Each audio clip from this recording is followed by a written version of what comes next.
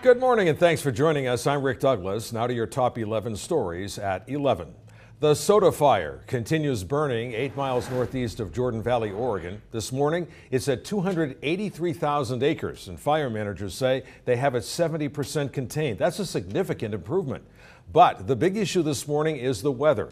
A dry cold front is expected to move through the area later today and bring gusty winds. The winds will increase this afternoon out of the west and then shift northwesterly.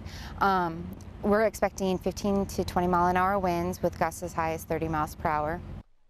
As far as the smoke from the Soda Fire, Timish says we probably won't see much of a change. Even though winds are expected, she says there are fires to our north, so the northerly winds will be pushing smoke from them in our direction.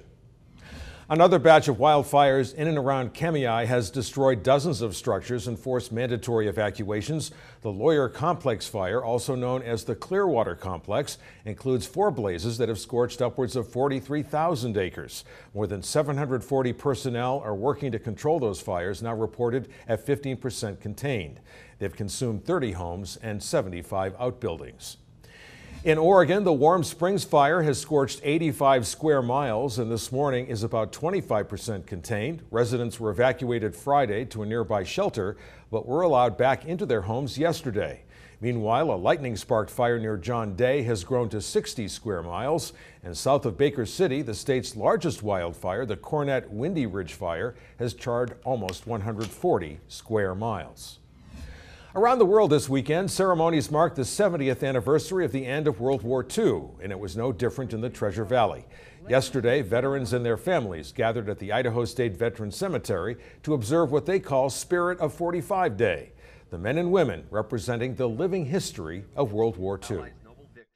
Fewer than 1% of our population now serves in the military, so this is a stark reminder to the American public that freedom is not free. And if you look around this beautiful cemetery, you also see that the price of freedom is very visible here. At one point, there was a fear that the air quality might force a postponement, but the cemetery's elevation made it possible for clean air and clear skies.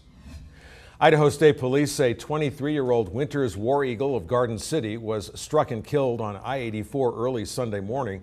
Troopers say War Eagle was driving east and having car trouble. He pulled over to the shoulder and got out of his car to check the engine when he was struck by 28-year-old Patrick Musgrove of Meridian.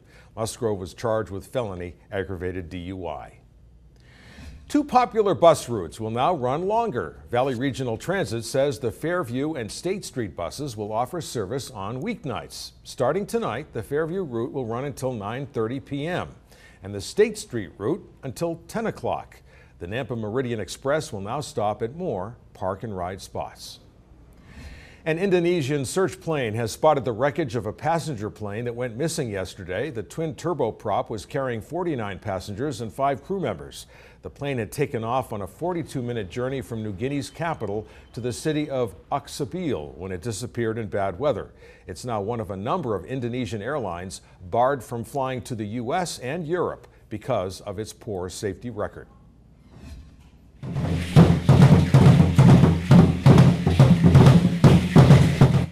Boise's International Market came alive Sunday with the sights and sounds of native Mexican culture.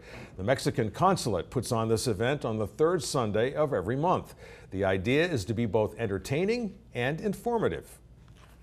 We're promoting Mexico, so people is not Mexican, they can ask us if they are planning to go to Mexico.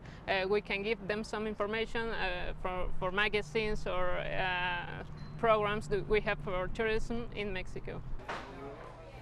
Well, if you missed Sunday's big fiesta, there will be another one next month and again on every 3rd Sunday through December.